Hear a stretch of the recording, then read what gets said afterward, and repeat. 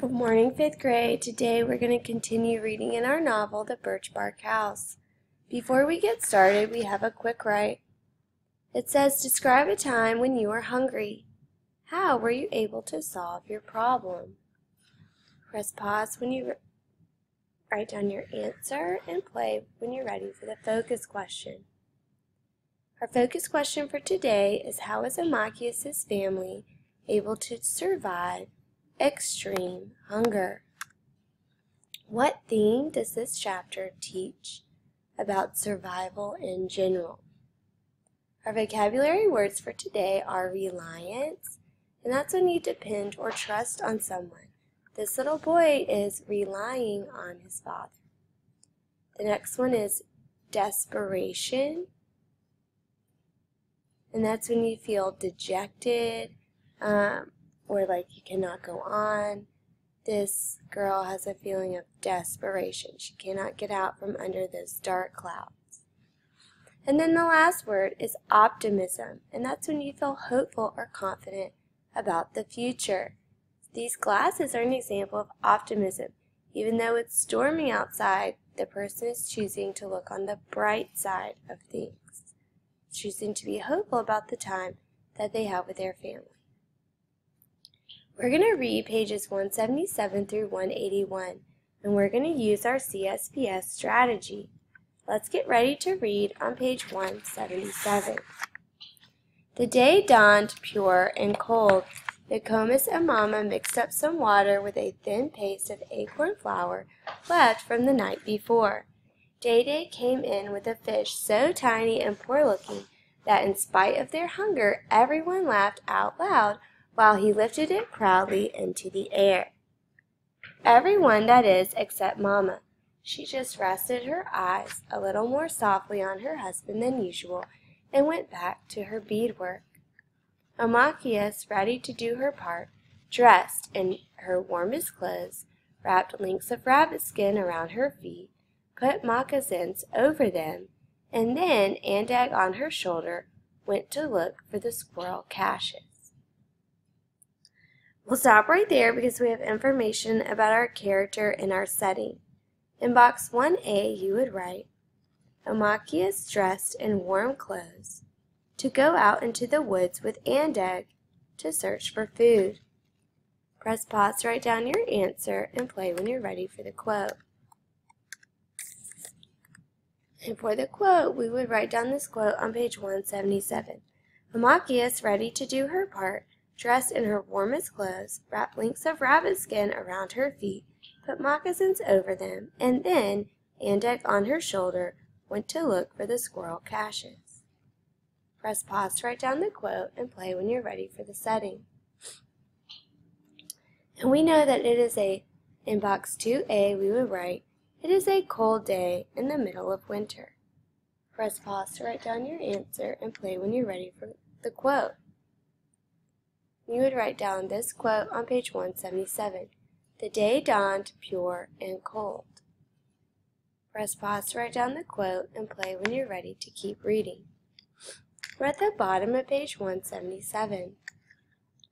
Although she had fished with Nokomis, this was the first time Amachius had ventured into the woods since the day she had entered the cabin. On that day she had followed the sickness inside, and determined to do battle with the evil spirit of disease. She had lost her beloved Niwu. Now she decided she would not lose any of her family to the weakness of hunger. She would find food, somewhere. Dizziness overcame her, her knees felt watery and their blood ran thin. She paused, holding on to a tree, and made her way towards the woods beyond.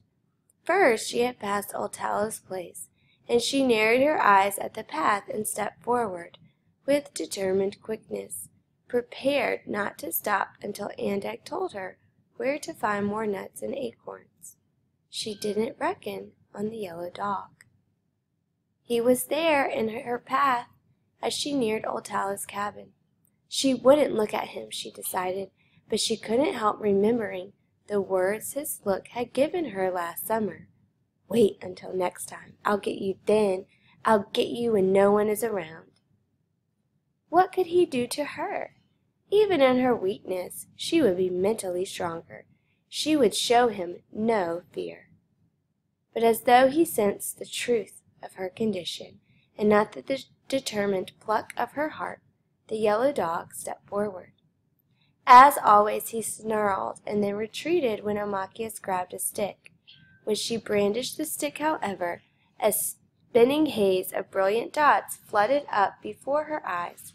Suddenly, it was as though she stepped over the edge of a black cliff. She stumbled to the ground.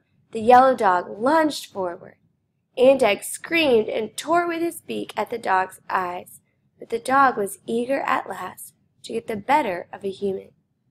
As the clumsiest hunting dog of Old Talow's pack, he needed to stand tall over something, even if only a sick little girl.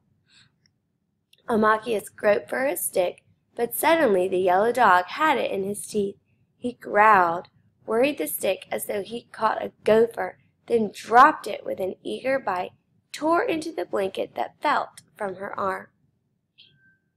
With a vicious lunge, he bit Omachias above the wrist and jumped back, eyes blazing with cowardly triumph. Omachias tried to yell, but her voice stuck in her throat, a squeak. She felt a rushing blackness overwhelm her again, tried to throw herself upward, tried to growl back and challenge the dog with excitement, though the dog realized he had her at his mercy at last. He jumped forward again. This time fell upon her leg and bit deep. Omachias heard a loud scream, her own scream, and pain blotted her sight, then as she swirled into the dark. We'll stop right there because we have the problem.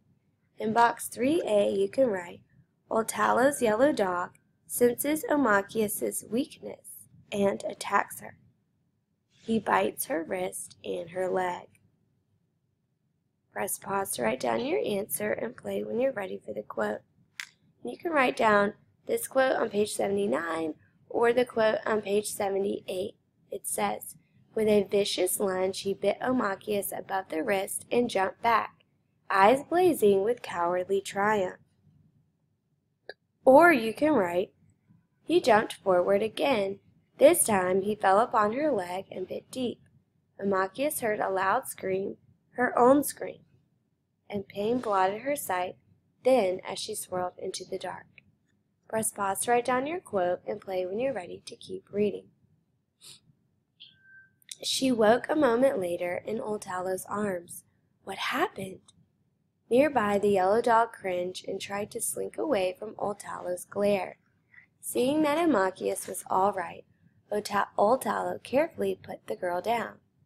With a swift, bear-like swipe, she grabbed the dog and held him by the scruff of the neck with one hand. He whimpered and snarled at Omachias as if to say, "She made me do it." Old Tallow shook her head sadly and lifted her axe. Ignoring Omachias, who panted weakly in the snowy ground, Old Tallow spoke to her dog as she would to a human. Sadly and firmly, holding him by the neck, she told the dog what he had done. "Didn't I warn you? Didn't I say to you, didn't I tell you many times, you must never hurt this one? Yes, Nadai, you, look at me now with pleading eyes, but I spared you many times before.